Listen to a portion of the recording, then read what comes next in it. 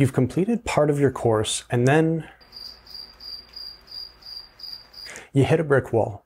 It's very common to begin these new projects and run into a few roadblocks. We get busy, we have trouble with our software or hardware. We might even begin to think that we just don't have what it takes to complete this. Here are a few productivity tools and guidelines to help you finish what you've started.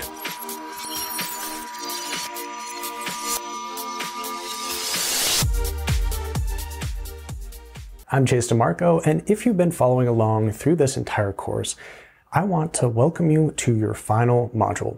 Now, it's pretty common for us when taking on a very large project or a new project in general to begin to get a bit down on ourselves.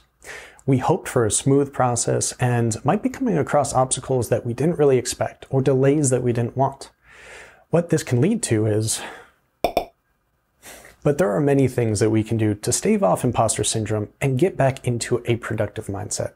Of course, MedEd University may also be able to offer support depending on your needs as well. The first thing is to make sure you don't get down on yourself. Worthy projects rarely come without any delays, and it'll make the whole process seem so much more worth it when you've completed this. Remember to focus on the process and not the product. Imagining the final course already created can actually hamper your motivation for what lies ahead. Visualize and try to enjoy in the process of organizing and creating content, and the rest will fall into place.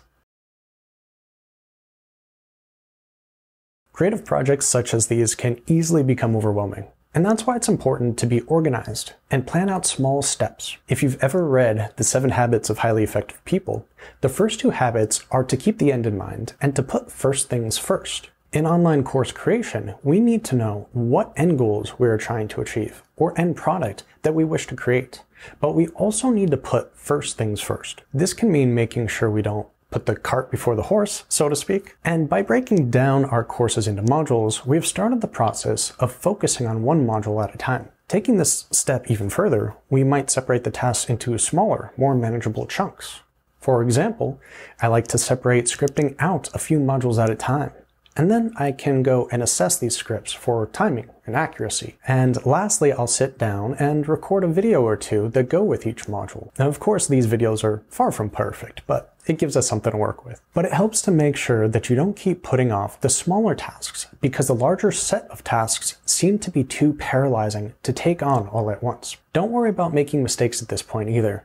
Consider this your MVP, as we say in business. You can use any content you create to beta test your course and return later if you wish to re-record a clip or an entire video. Now you have the basics for creating your online course. Already, you might have many ideas that can make your own material more alluring than most of the material that you ever came across as a student. And there's always room for new ideas and improvement.